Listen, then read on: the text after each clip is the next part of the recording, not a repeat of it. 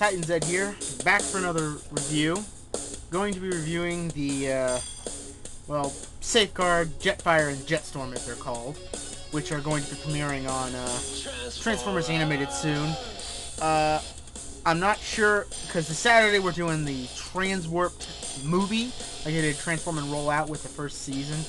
So whether or not this is going to be like, they're going to show up in this in that episode where they're breaking into 3 parts, and that's the second episode where they're showing up, I think, because Waspender show up in the second episode, or it's the episode after the movie. Not sure. All I know is this Saturday I'm going to be spending a lot of time up and probably have a lot less sleep than I need for work. Anyway, reviewing these guys. Very nice toys. I definitely enjoy them. Oh, excuse me. Ooh, too much soda. These are the twin Transformers, which in the comic I read, it came with these two. Apparently, twins on Cybertron are like 1 in a billion chance, and you know, they're twins. They originally were just driver, like every other Autobot. They couldn't fly. They were some kind of vehicle with wheels or something like that. Well, after a bit of an accident, because of these two fooling around,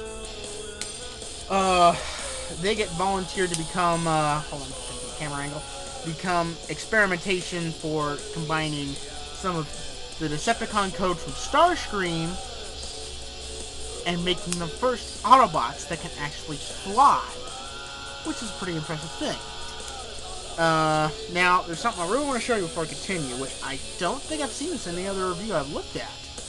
I think I've seen Sean Long's, Pial's, I don't think of who else, but I can't think of anybody else right now. I don't think they've mentioned this. The cockpits actually open. And luckily with Jetstorm, with the way his head's positioned, it sort of looks like there's a seat right there. But their cockpit actually opens. Which, I've never seen anybody actually, show this. And I don't know if they just haven't tried, but I was transforming him, and I picked him up by the wrong piece, and suddenly I'm going, oh, the cockpit opens. Oops! Thought I broke you for a second, but no. The cockpits are actually on their own independent hinges. Right there. See, they're on their own hinges. Now these two do combine in vehicle mode to form a sandwiched jet, if you will.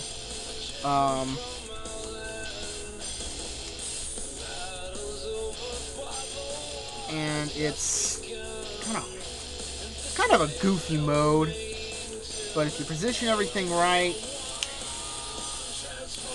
you get a fairly decent looking vehicle, kind of like a double jet X-wing. The best I can describe it. And there's something I want to show you. You can see sort of 2 Elite Guard symbols right there. They're both facing up. I turn it on this side. One Elite Guard symbol is upside down, the other is upside right. Jetstorm's Elite Guard symbols on his sides for his robot mode were painted on. One's painted backwards or something.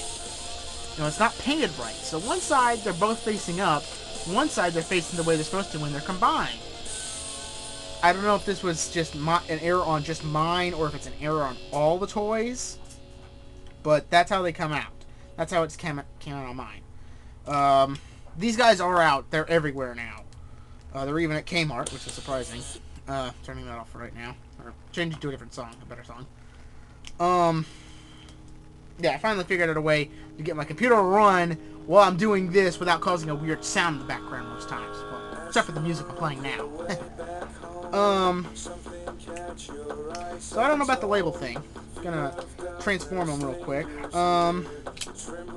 Yeah, they're gonna show up in Transformers Animated Season 3, because their first mission is to hunt down Wasp and bring him back to Cybertron, to the Cyber Stockades.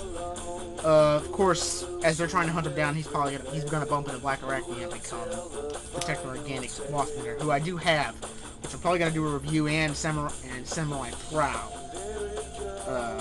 too, as well, today, hopefully. This is Jetfire in his transformed robot mode. Very cool. Kind of like got a Fantastic Four Human Torch feel to him. I like the way he's designed. He's a pretty much all-around deluxe size figure. If Hasbro was smart, since they pretty much canceled Transformers animated line, you know, we're not going to see a Hydroplane Bumblebee or a RC toy or an electrostatic Soundwave with a Rat-Bat figure.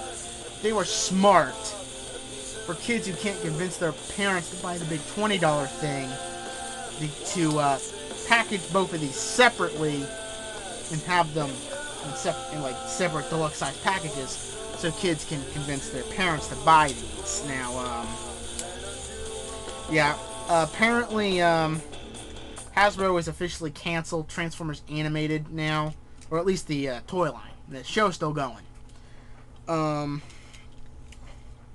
So we're not going to see a a Voyager class Hydroplane Bumblebee or a Voyager or a deluxe class RC toy. They're done with it. They're not going to put them out. The molds have been canceled. Honestly, I think it's a stupid idea. We're still a good distance off from the movie line coming out, and I think it was a bad idea to cancel them now. This is Jetstorm.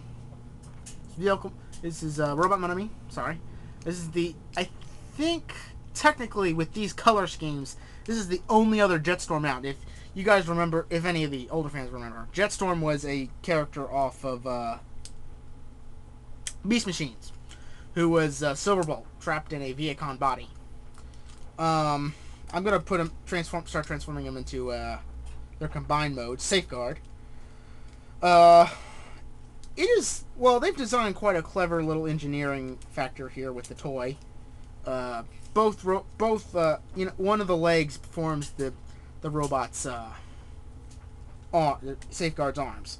Now they've designed it so both legs have a fist at the end for the Safeguard's arms. But only one side actually becomes the arms. Now whether or not that means there might be some future stuff where they'll combine with a third vehicle of some kind, or there was going to be a third vehicle they were going to combine to, but it got scrapped. Now it's been scrapped thanks to Hasbro. So,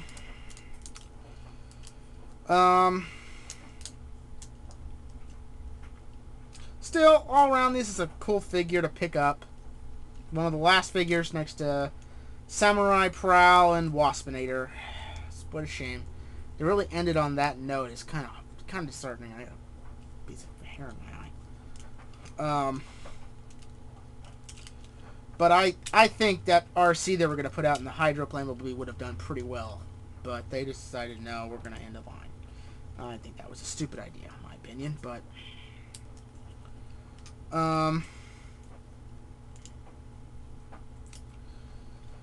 this is Safeguard. It's Jetfire and Jetstorm combined into their robot mode. It's still got kind of like the X motif from their X jet mode, their X combined jet mode. Pretty cool. Posability's a little limited due to the transformation, but a little fiddling you can still get some good poses out of him with a little fiddling and a little time. You know, just take your time. You can find some pretty good poses to put him in. I've got no real big complaints about him, other than you know, the real reason I think they put those Elite Guard symbol on Jetstorm like that is so they line up perfectly in Safeguard mode. But I think it was a bad idea, but that's just me. I can't really think of anything else, and if you see a blue thing coming off of me, it's the light from my new speakers. So it's got this big blue light on it. I'm trying to figure out how to cover up. So other than that, cool figure. Pick it up if you can find it. Should be out everywhere now. This is Titan Zed saying, I will see you when I see you.